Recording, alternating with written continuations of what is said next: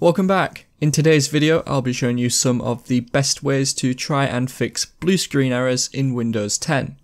We'll be covering as many solutions as possible in this video, so hopefully it can help.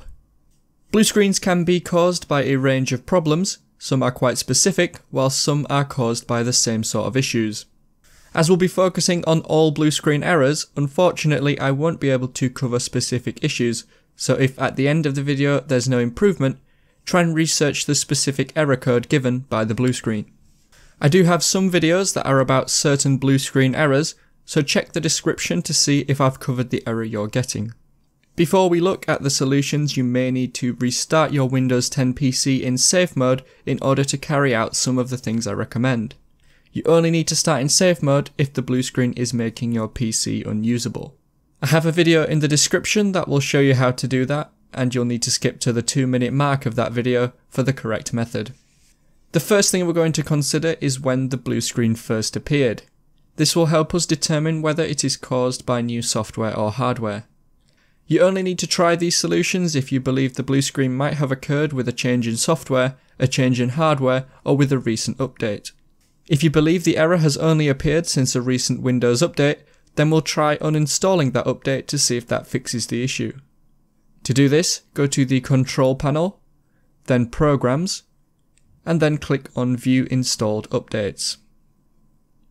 Find the update you believe to be the cause and right-click on it and select Uninstall.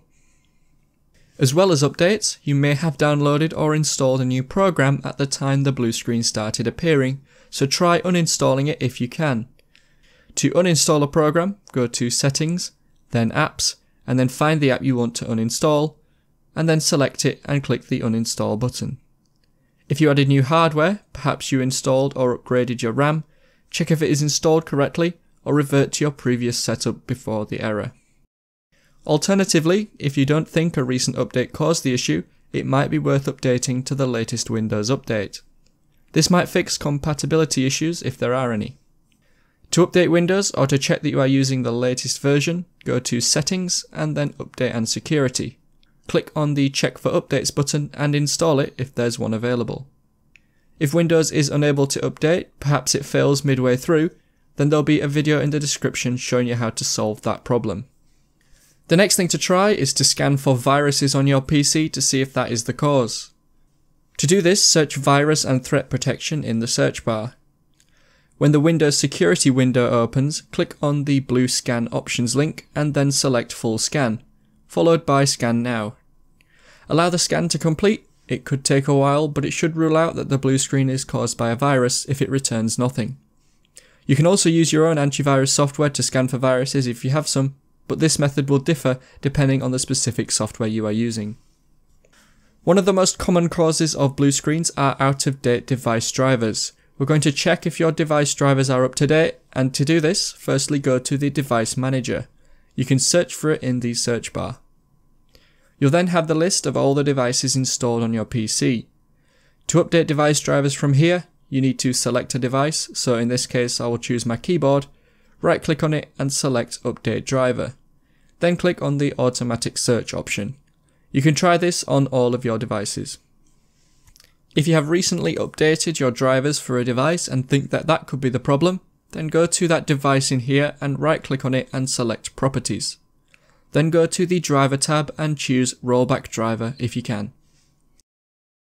The blue screen may be linked to your PC overheating. You might notice the blue screen occurs more when the air temperature is warmer or when you run demanding programs.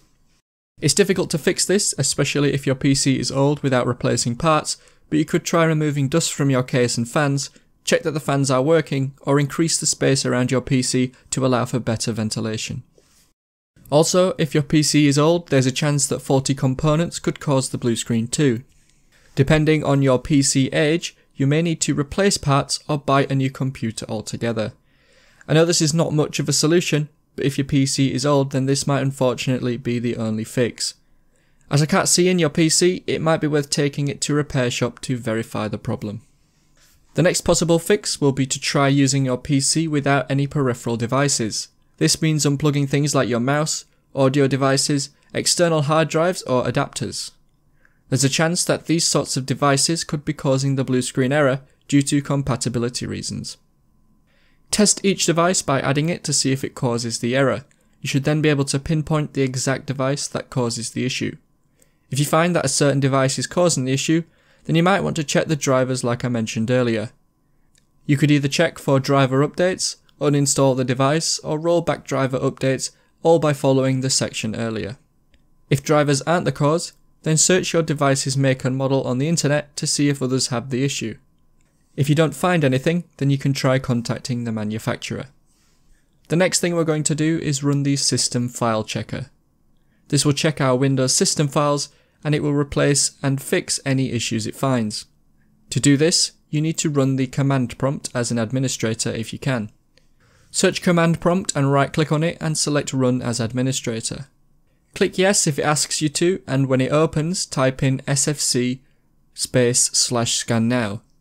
I'll leave this in the description so you can copy it from there. Hit enter and allow the scan to run. This may take a while. We can also try another check to see if there's an issue with your PC memory. This is the Memory Diagnostics tool, and you can get there by searching for Windows Memory Diagnostic. When it opens, you can choose one of the two options. You can either restart now and perform the check, or do it the next time you start your PC.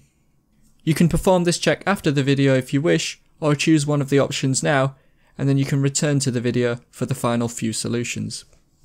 If by now you still have the error, but you know that it has only recently started occurring, you can restore your PC to its state on a certain date.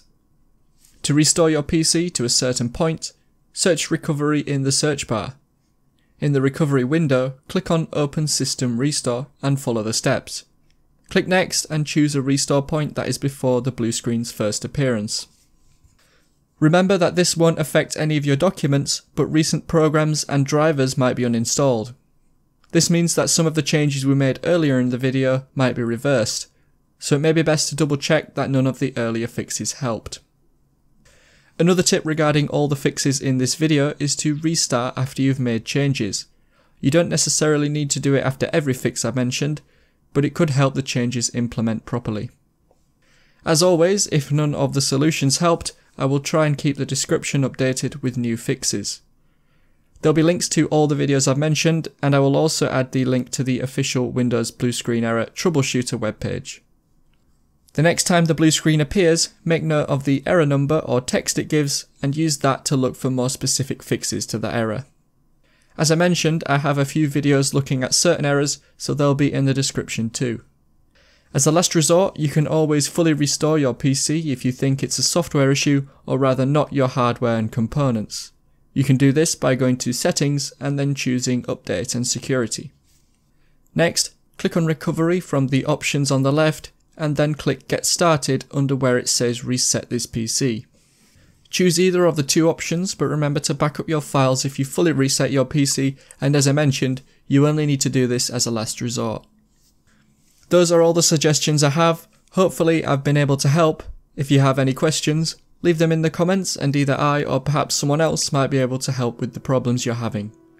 So if you have any advice for others, make sure you post that in the comments too. Remember to leave a like if the video helped, feel free to subscribe. Thanks for watching and I will see you in another video.